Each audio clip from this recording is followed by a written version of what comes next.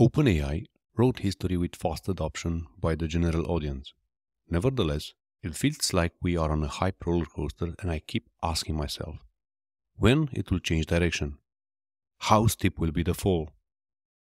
During the golden age of Java, related tools prefixed their name with a J to ensure traction.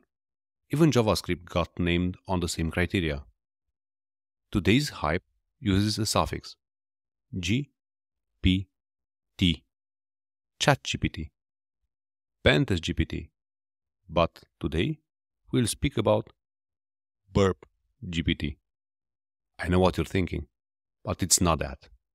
BurpGPT combines Burp Suite for web application security testing with OpenAI's GPT to perform passive scans to detect vulnerabilities and traffic-based analysis. In the words of Alexandre Teyar, its creator, the extension generates an automated security report that summarizes potential security issues based on the user's prompt and real-time data from Burp-issued requests.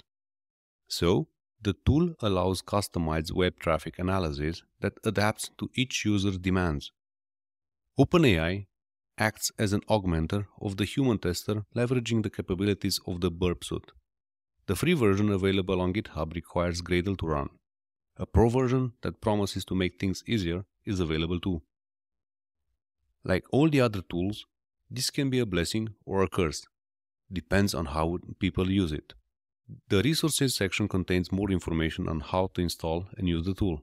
Yes, you can find them on 505updates.com. This was Olimpiu GPT. Oh, sorry. This was Olimpiu Pop, reporting from Transylvania, Romania. Search for and subscribe to It's 505 wherever you listen to your favorite podcasts.